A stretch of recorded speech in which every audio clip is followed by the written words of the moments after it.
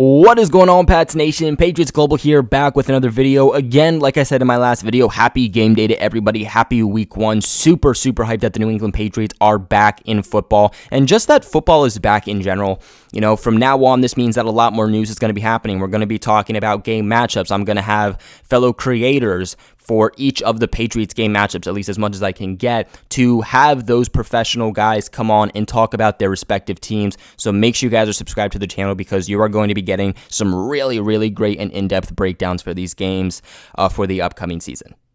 But if you haven't seen my latest video, the one before this one, I highly recommend you go check it out before watching this video, just because they kind of go hand in hand. So I'll give you guys just a quick second to go ahead and go to that video if you haven't already. Now, those of you who are still here, you already saw that video, so you know that Gunner Olszewski was placed on the New England Patriots injured reserve. That did free up one roster spot, but of course, the New England Patriots did need to also promote a kicker. They decided to kind of go two different ways by promoting defensive tackle Xavier Williams from the practice squad and also promoting kicker Nick Folk from the practice squad. So before we get more in-depth for each of those guys, straight off the bat, my thoughts on each of them. Nick Folk, to me, it's kind of like, you know, why was he even on the practice squad? Why didn't he just go straight to the 53-man roster? We all kind of figured that he was going to be the starting kicker for the Pats. They hadn't really brought anybody else in, so not really sure what the move was there. But, you know, okay, either way, he's the kicker for the New England Patriots, at least for this week. Again, I think this is all kind of what we predicted. As for Xavier Williams, I do like the move, especially with Bo Allen being out of the question mark. Xavier Williams is a guy that I liked.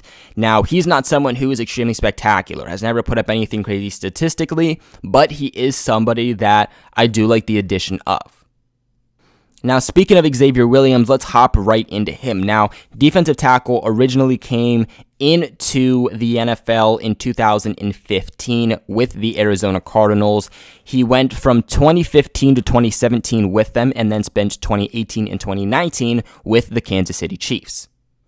Like I mentioned to you guys earlier, he's not somebody that has ever put up crazy statistics. You're not going to get 8 sacks out of him, anything like that. He isn't a huge body, but he definitely is a big body.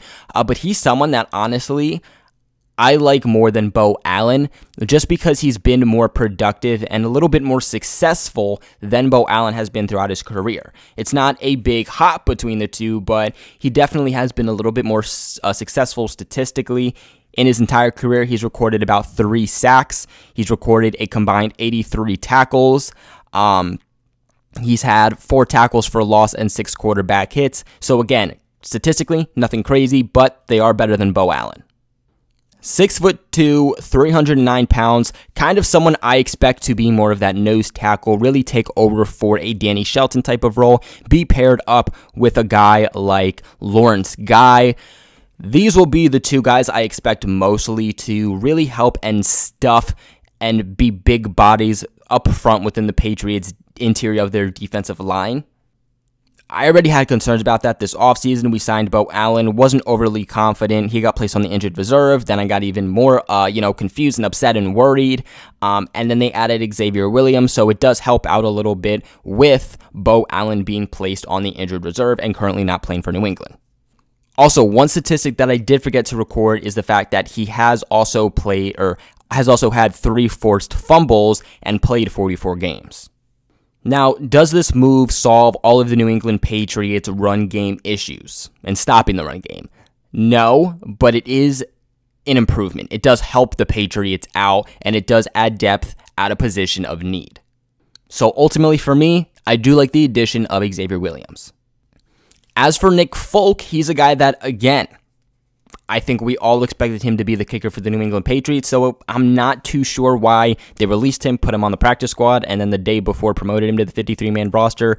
We all knew that rookie kicker Justin Rohrwasser was not going to get the starting job with all the issues he had this offseason. It was either the Patriots promote Folk, or they go and they add a kicker free agency-wise.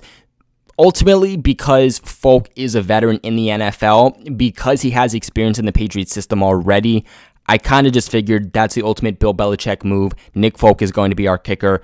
But I think it is really interesting that they did decide to release him. They did decide to put him on the practice squad rather than promoting him. And it took them the day before, not even 24 hours, less than 24 hours before, to promote him, which definitely does say something. I don't think they're overly confident in him. A guy that has played for a plethora of teams, the Dallas Cowboys, the New York Jets, the Tampa Bay Buccaneers, also played with the Arizona Hotshot when he was with, I believe, the AAF. Now, he was pretty consistent with the New England Patriots. Now, he didn't play a full season. The New England Patriots had multiple kickers coming in and out, but he did go 14 of 17 on field goals and 12 of 12 on extra points for New England last season. So really, on that, not all that bad, but they also weren't in a position where when they got to the 50-yard line or whatever, they'd be like, hey, you know, Nick Folk, go ahead and try that out. They just didn't have too much confidence in him within that long range. I'll be curious to see if they have that in him for this upcoming season. He also did have to get surgery this offseason, so I wonder if that also played a factor in, you know, how he was feeling and how he was being utilized during his time with New England in 2019. You know, how is he going to perform and be utilized after that surgery? 35 years old, so obviously he is up there in age, but early on in his career, he was extremely productive. I mean, when he was with the Dallas Cowboys, he was able to go to a Pro Bowl for being a kicker. You know, he was a very successful guy. I think that if way back when he had been released, he was the top guy to be picked up as a kicker. If the New England Patriots can get him back to any, even the little slightest of a bit, to that Pro Bowl caliber kicker, then they are in good terms.